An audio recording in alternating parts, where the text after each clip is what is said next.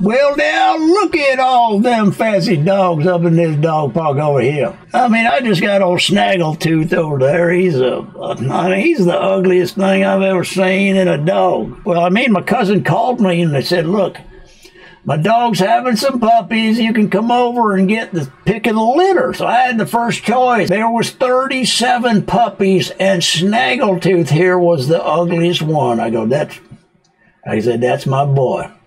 And I've raised him ever since. He is not a looker, okay? I mean, if he went to a prom dance, none of the other dogs would not only dance with him, they'd kick him out and make his mom drive him home. But he has been by my side his entire life. We are inseparable. And a couple times he saved my life. I got into a little scrape with old Tugs down there downtown. Now Tugs fancies himself the town bully. And well, we were playing some poker late night, a couple too many beers, and fists got to flying, and Tugs, well, he took out some brass knuckles and just about ready to crack me on the jaw.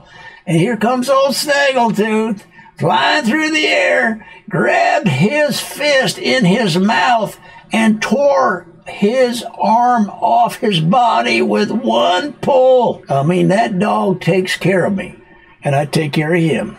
And that's why I bring him out here to the dog park, enjoy everybody, enjoy the company, associate with everyone. He's friendly to everyone and all people. He's friendly to everyone, and he is right with God. And we're just glad to be here.